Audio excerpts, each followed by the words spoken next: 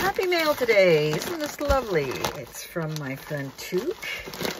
She's one of the first people I got to know when I started doing journals and making them. And I've been on her design team, and she's a lovely person. So she sent me this really pretty soft velvet here that I will definitely use for some covers. And she sent me this little stack, little bits and pieces in here from her, really cute.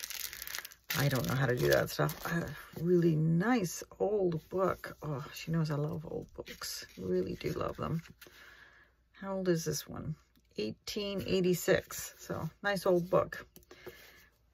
And then there's more packages or things, little envelopes. Oh, look at these lovely pictures. Oh, this is great. I'll definitely use those on covers for some journals.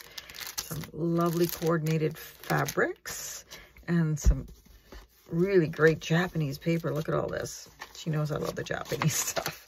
Look at all that. Just gorgeous. I think I'm going to have to make some more Japanese albums in the future.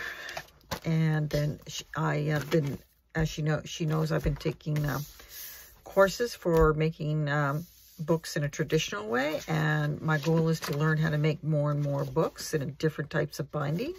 And she had this book and she offered it to me, and I thank you so much, Took. I really appreciate all this and all your support over the last couple of years since I met you.